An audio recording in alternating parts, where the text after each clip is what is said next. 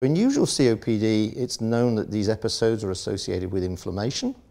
And of course, in alpha-1 antitrypsin deficiency, inflammation in the lung is thought to be much more severe because of the deficiency itself.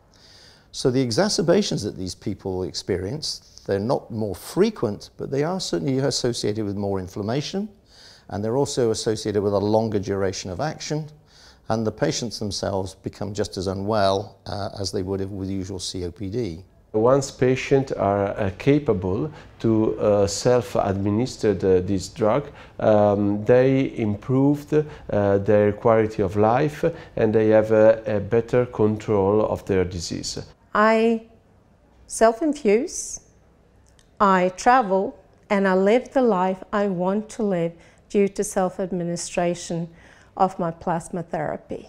We found that all of the patients currently self-infusing have been very satisfied or satisfied with their augmentation therapy infusions being self-administered.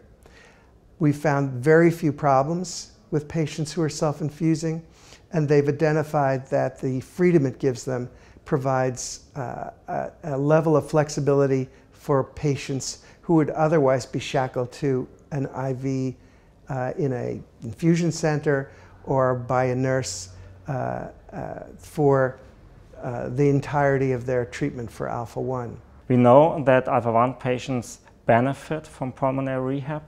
That means an increase in capacity. The biggest problem is just to get that increase in capacity, in ability to do something into daily activity, because we know that activity is correlated with mortality. The more the people do, the more active the people are, the less is the portion of mortality.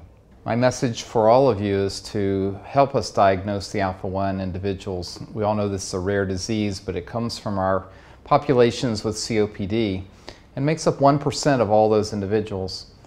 The new therapies in the pipeline can't be given to your patients if you don't know that they have alpha-1. It's up to all of us to test all of our patients with COPD once in a lifetime.